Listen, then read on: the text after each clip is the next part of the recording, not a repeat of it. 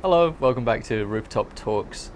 So recently, I think I passed my 1 year anniversary of being a vegan advocate. So this is someone who is actively spreading the vegan message, trying to convert people, joining groups like Anonymous for the Voiceless, We the Free, Earthlings Experience. I've done a whole lot of learning in this year, and I think it could be useful to other people. So the first thing, and this is something that really was difficult for me to understand and come to terms with, is that you won't be able to change a specific person as a vegan advocate. Okay, so basically, on a large scale, like a top-down map of populations, people are quite easy to predict. Like, you can predict how things are moving, you can see social movements grow, you can see certain behavioral patterns. However, on an individual level, it is almost impossible to predict who, in this example, is going to go vegan and when they're going to go vegan. It is basically impossible to predict. And this is a difficult thing to come to terms with, because the first people I wanted to persuade to become vegan were my family. And I thought to myself, well, my family are the exact kind of people who would go vegan, right? They're educated, normal, caring, compassionate people with vegan values. They care about animals, they like animals. Someone just scored a goal. I didn't realize there was a football game on, but someone just scored a goal. I'm hearing loads of cheers all around me. Okay, let me collect my train of thought. So I thought, if anyone's to go vegan, it would be my family. But unfortunately, you just cannot control who is going to go vegan. And statistically speaking, unfortunately, if you are a vegan who's recently gone vegan, your family and your close friends are statistically quite unlikely to go vegan.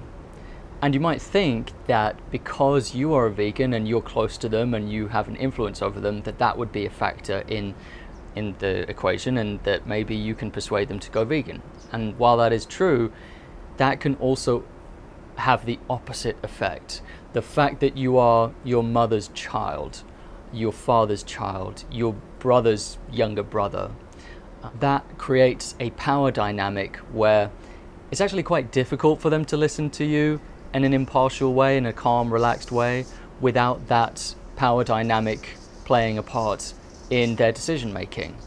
For example, your father is naturally just ahead of you on the hierarchy. Your father's meant to have this identity of knowing more than you. So it's going to be difficult for your father to admit that his son got to this conclusion first. You know, your father's seen you as a young boy and seen you dabble in lots of different things, a lot of things that weren't really important, that didn't really matter. And so when it comes to veganism, it's like, well, maybe it's just another one of his phases, you see? How is he to know which one is serious and which one isn't? And this is a tough thing to communicate. And actually, if you're living in the same household as someone, that creates a situation where they cannot escape. And they know that they cannot escape, and that unsettles them. So if you start talking about something that they think that they are ideologically opposed to, they're going to get this anxiety very quickly, where they believe that they can't escape from this conversation, and that is going to probably create some hostility. Whereas if you're on the streets, which is what I do, I outreach people on the streets with certain groups, we're only talking to people of the population who come to us, who actually approach us and ask what it is we're doing.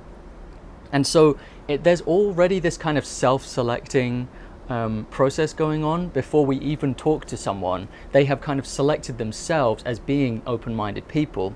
And from there, they can have a conversation with someone where there are no stakes, there is no power dynamic yet. They can just freely express their thoughts, and then they can walk away from the conversation without it having affected one of their close relationships. So it's actually kind of a level playing field, and it's more comfortable for people. You are therefore far more likely to convert a complete stranger than you are your close family member. And this has been really, really tough for me to get to terms with, and for my wife to come to terms with her family, because her family also has those members that are not vegan, that are not on board with the vegan message. And it's really difficult because this is something that we take very seriously, that affects us. And it's really hard for us to understand that for some people it's just not on their radar yet, and that they're not at a point in their lives yet where they're not ready to contemplate these really dark aspects of our society that we're all playing a part in. They're not ready for that to be kind of pulled out. And that brings me on to another point, which is that we should be regarding most non-vegans, at least the ones that aren't complete anti-vegans, the ones that are indifferent or whatever, we should be regarding them in our own minds as being future vegans. This is something that's really helped me to think of people, just internally. I don't tell them this, but I think it of them. I think, it's okay, you're a future vegan. It's a bit premature for you maybe, but I can plant a seed right now, a seed of doubt in your mind about the status quo, that using animals is actually problematic, deeply problematic, and that is not in line with our values as decent human beings. That has helped instill in me a patience for people who are just not on the same page as me yet. That being said, that doesn't extend to anti-vegans. I do make a distinction between non-vegans and anti-vegans. Anti-vegans are simply actively opposed to veganism. They are involved in spreading misinformation about veganism. They are involved in sabotaging vegan movements and vegan efforts. They actively oppose the spread of this peaceful way of life, this peaceful moral obligation.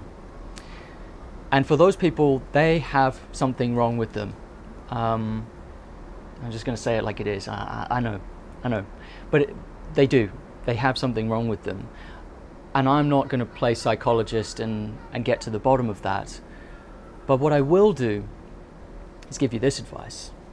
The vegan movement can be successful without the participation of anti-vegans.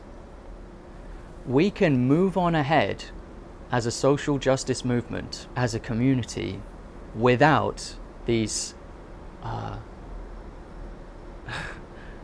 problematic characters who are, for whatever reason, whatever rhyme or reason, have a vested interest in maintaining the status quo, which is where animals are enslaved and subjugated and exploited.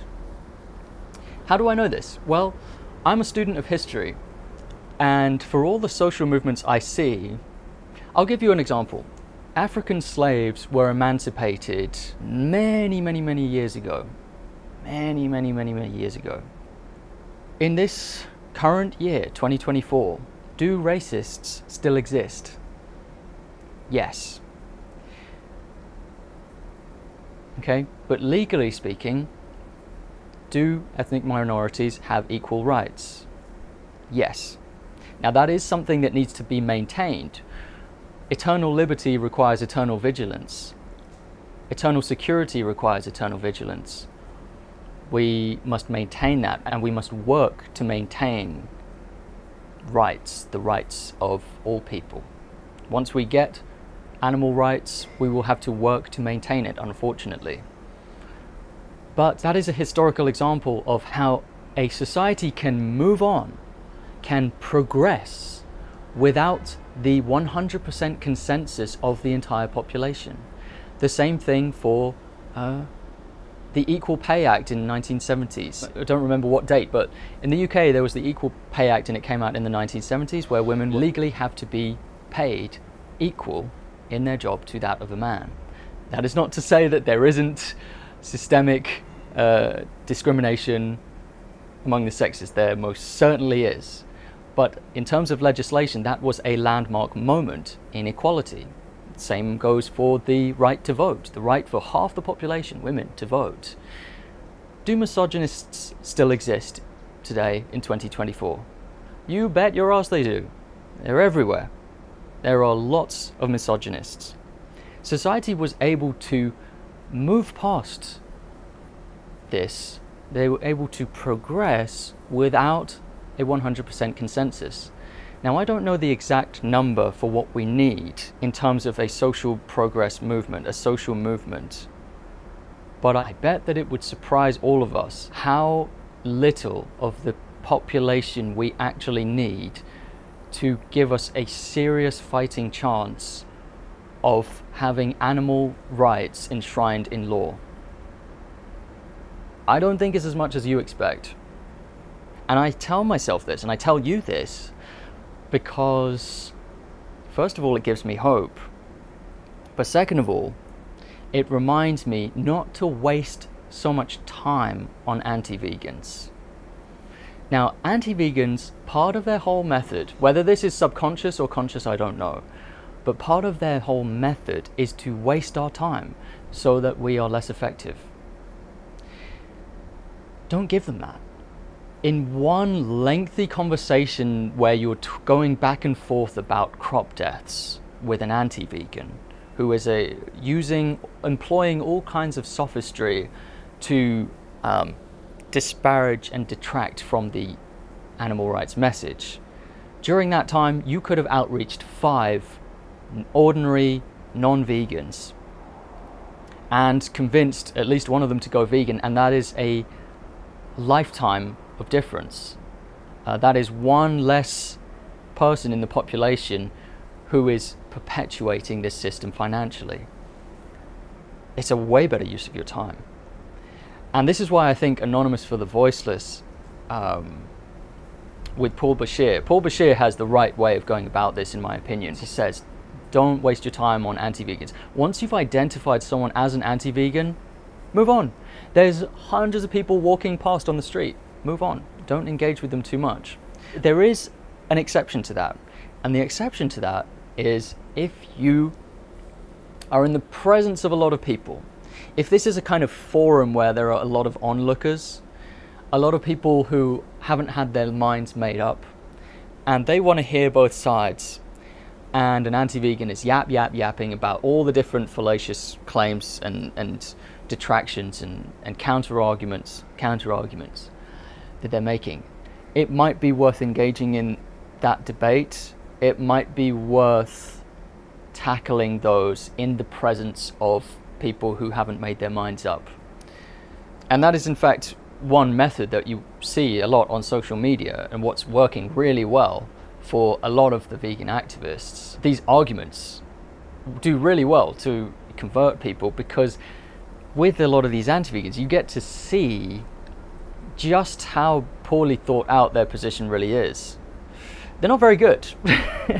They're not very good. Anti-vegans usually stick to one or two kind of dilemmas, you know, that aren't actually dilemmas, straw man arguments, some kind of nirvana fallacy, an appeal to futility, something along those lines. And that brings me to another point. As a vegan advocate, you will receive a lot of advice from unconverted non-vegans on how you should be doing your advocacy. Despite the fact that they are not in the animal rights movement at all, they will be happy to prescribe lots of advice on the best way to communicate your message. Don't listen to them, because they have a vested interest in telling you a method that doesn't affect them. That's what they're trying to do. They're trying to get you to leave them alone.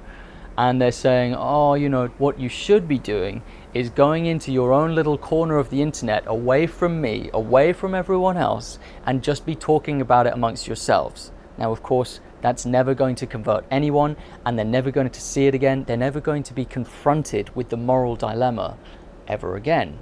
And that's the point. That's why they prescribed that to you, because they don't want to be reminded of their problematic daily habits that are affecting the lives of unnamed, unseen animals.